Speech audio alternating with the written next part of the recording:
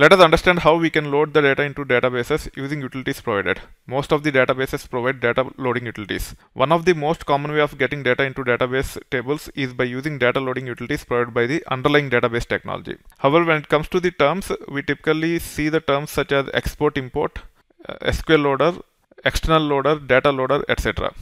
When it comes to migrating data from one type of database to another type of database, one of the common approach is we extract the data from one database in the form of CSV files or delimited files, copy those files into the target database and load into the tables in the target database using the database specific utility. For example, if I want to migrate data from MySQL to Postgres, I can extract the data in MySQL tables into some delimited files, copy those files into the Postgres and use some Postgres specific data loader to load the data into the table.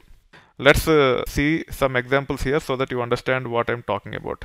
We can load delimited files into databases using these utilities which are provided by the underlying database technologies. Here are the steps we can follow to load the delimited data into the table. Once we have the files, we need to ensure that the files are available on the server from which we are trying to load. The reason why most of the databases force you to copy the files onto the server is multifold. One is security. Second one is performance. By having the files on the server to which we are trying to load the data, the performance will be better irrespective of the size of the file.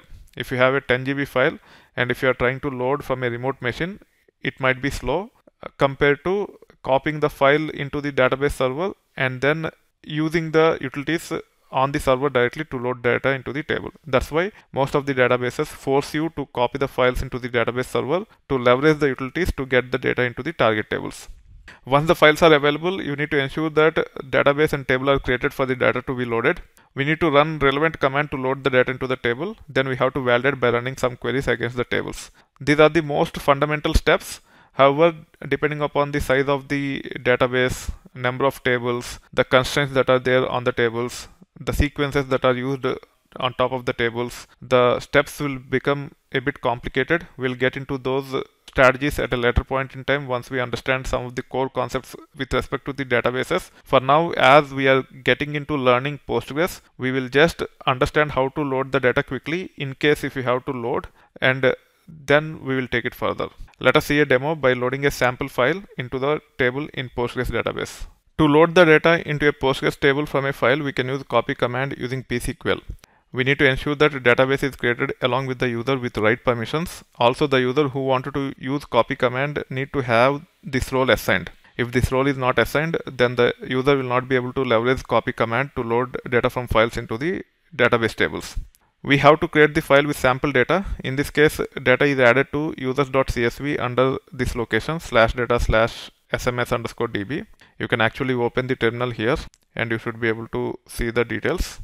So let me run ls-ltr data sms_db. So if you are using our environment for practice, the file is already available here. You don't need to copy the file or you don't need to create a file with the data. That being said, if you want to have your own database and take care of these steps using Docker, I will demonstrate how to copy the files into the tables as part of the next topic. For now, I am assuming that you have the database and users pre-created along with the permissions, and use copy command to copy the files or data in the files into the table.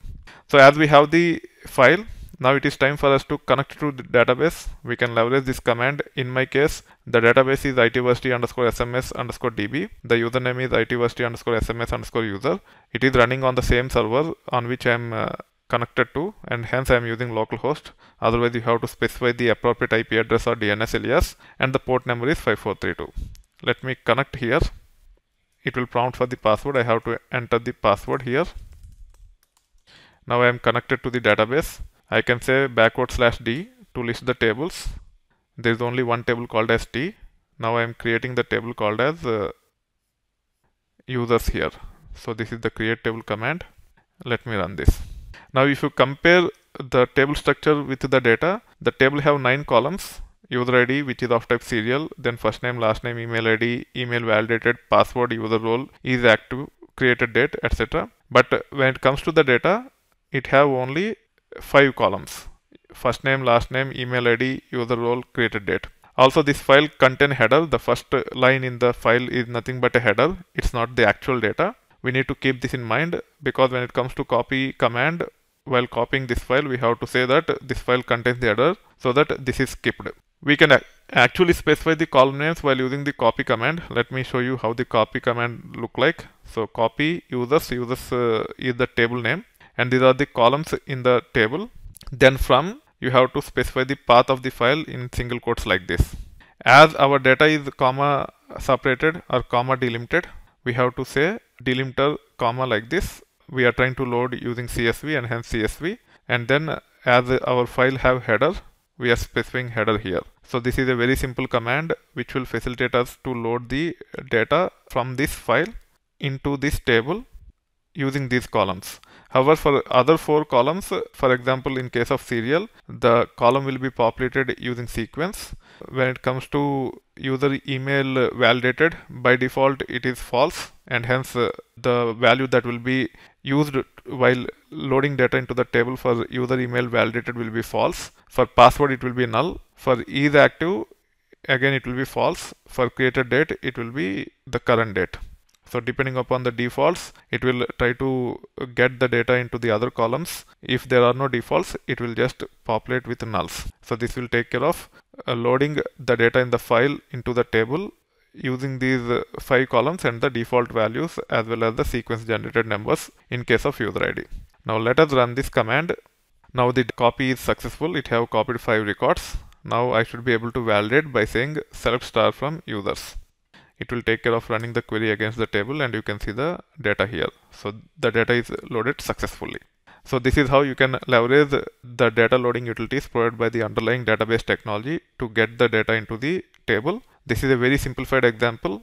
The actual strategies will change depending upon the scope of the database migration, and hence you have to come up with a plan, you have to come up with several scripts, load the data into the tables, and also you have to come up with a strategy to test to ensure that all the data is copied from the source system to the target system without any gaps.